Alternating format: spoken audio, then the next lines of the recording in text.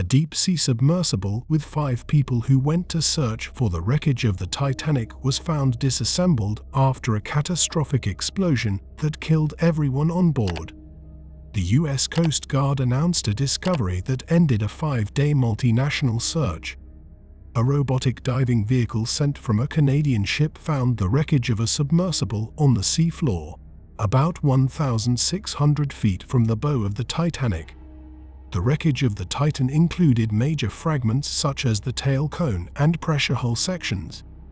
The identities of the victims have been revealed, including the CEO of OceanGate, a British billionaire Pakistani-born businessman and his son, and a renowned French oceanographer.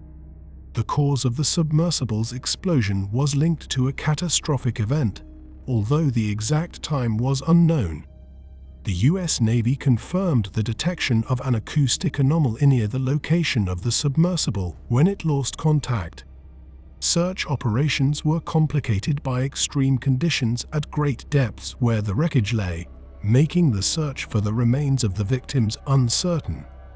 The incident received considerable attention around the world due to the Titanic's historical significance and the enduring fascination associated with its tragic sinking. Don't forget to like if you found this video interesting. Also subscribe to the channel and click the bell icon.